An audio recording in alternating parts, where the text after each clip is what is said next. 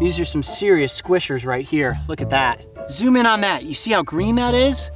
No, guys, I am not going to eat a turd, but the insect we are looking for today loves eating poop.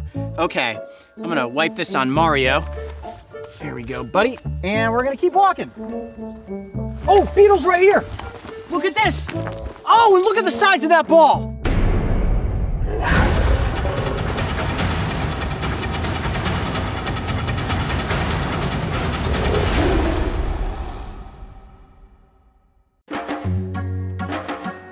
The vast open wilderness of South Africa is home to some of the world's most iconic animals. From small hoofstock like the speedy impala, to giant grazers like the meandering elephant. Then there are the long-necked giraffes, and who could forget about the herding rhinos? These creatures are constantly doing two things on a daily basis. The first is eating, and the second, which you probably have already guessed, is pooping. But where does all this poop go? There are no toilets on the savannah to flush it down, so what happens after Dumbo drops a dump truck load of digested plants? Today we aim to answer that question by exploring the wilds of Taenskloof. Managed by the Reserve Protection Agency, this 13-hectare sanctuary just so happens to be within the range of one very unique insect that has an affinity for stinky animal byproducts. Coyote, what you doing there? You guys see what I'm standing in? Yeah, it looks like feces. This is a giant pile of poop.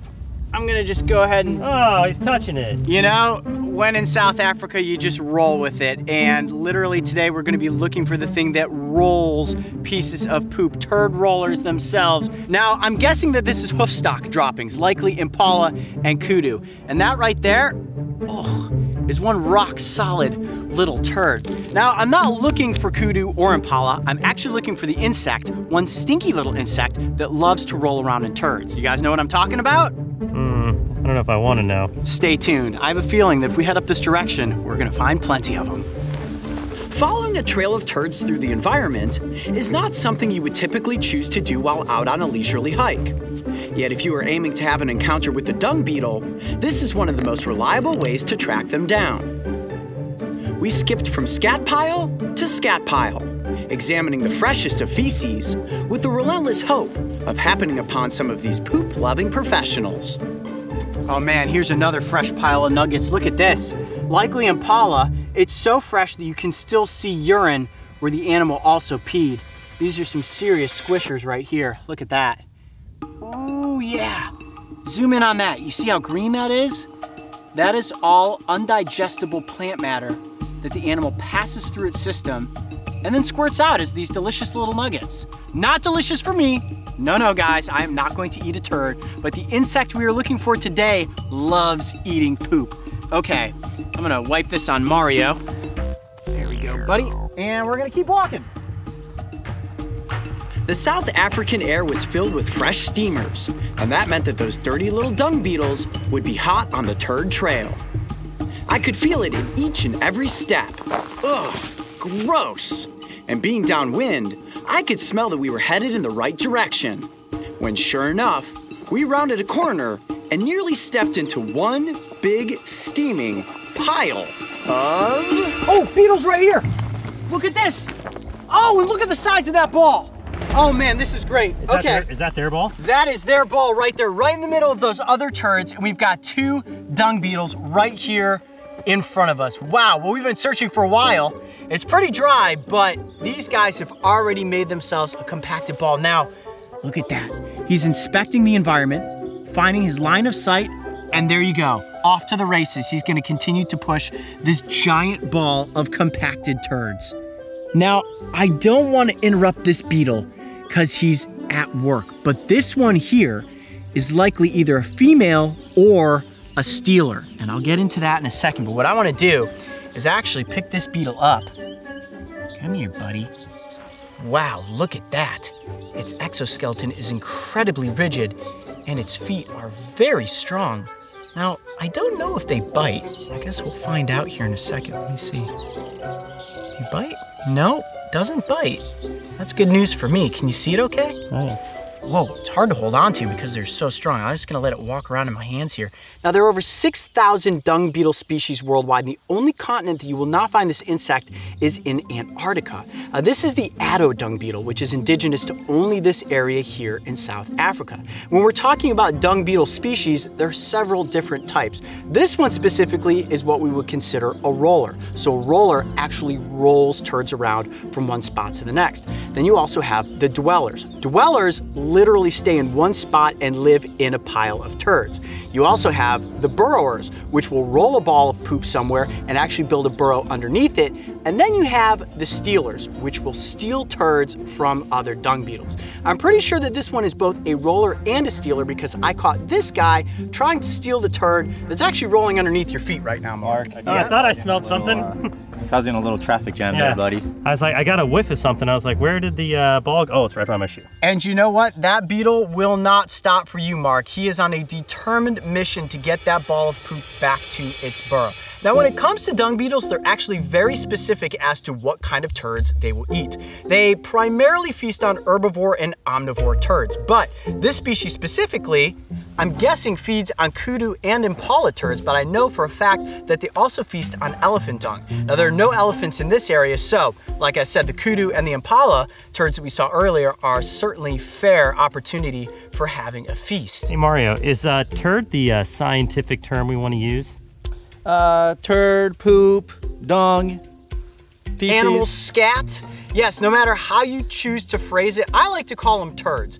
And these creatures, as gross as it is to say it, love to eat turds. Now, they feast on the turds. They actually will line the inside of their burrows with turds. Their whole world revolves around turds, and they prefer a fresh turd. Right now, it's pretty dry out, so we actually had some trouble finding these beetles, but we found a fresh pile of kudu scat, and sure enough, with it came some dung beetles. Super cool, right? I got a fun little game. Yeah. Everybody at home should watch this video again and count how many times you say the word turd. You know, I have said the word turd more times today, and more so in this episode than ever before. I've touched turds today. We've got beetles eating turds. We've got beetles rolling turds. It is certainly a turd sandwich of an episode.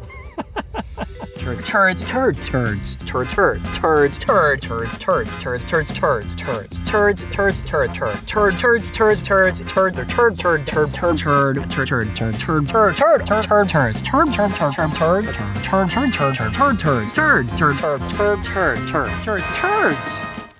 Man, my hands don't smell like anything, which is good. And I keep calling these a stinky little insect, but it doesn't smell like anything. Talk to me, buddy. Do you have poop breath? No poop breath on this guy. Now, what's really fascinating about these insects is that while they may seem like simple creatures, they're simply eating poop, they're very much in tune with the environment. They're actually using UV rays from the sun to help them navigate. Now, at night, when there isn't any sun out, scientists believe that they use these stars to navigate the environment as they're aiming to push their turd ball back to their burrow. And this one that we have just here off to our side here that's just continuously pushing its turd down this trail is completely on a straight line. It will do everything it can to stay on course and make sure that that turd ball gets back to its burrow. Speaking of the turd ball, how about we get back to the turd ball? Yeah, let's check this out. I'm gonna bring this little beetle back over here. Watch out, Mark. The big turd ball is right here. Now, the beetle will come back and find this. I'm gonna actually pick it up for a second. Look at that. Wow, whoa. It is heavy. Look at that. Oh, I'm gonna regret this. That is a compacted ball of herbivore poop. Ooh, it's kind of wet. It's heavy, right? Well, the more moist the poop is, the better it is for the beetles. Now watch what's gonna happen. As soon as the beetle picks back up the scent of this turd, they have an incredible sense of smell. He's gonna climb back up on top of it, spin around in a circle, regain its line of sight, and then plop back down and use its hind legs to push the turd. Here we go. Just like I said, watch this. Climbs up on top. Here we go. Do your spin. Line of sight is acquired, and boom, off to the races. Now, pound for pound, this is one of the strongest insect species in the world, capable of pushing things almost 1,000 times their own body weight. That's like me weighing 150 pounds, pushing 6 8-ton buses. Isn't that crazy? That is one powerful creature. Now look, it's on this hillside and it's thinking, I'm not gonna get up that. But it will just keep moving along the edge of this ridge until it finds its way back to its burrow. Well, this is pretty fascinating. Searching amongst the South African terrain for turds that ultimately led us to the one and only dung beetle. I'm Coyote Peterson. Be brave. Stay wild. We'll see you on the next adventure.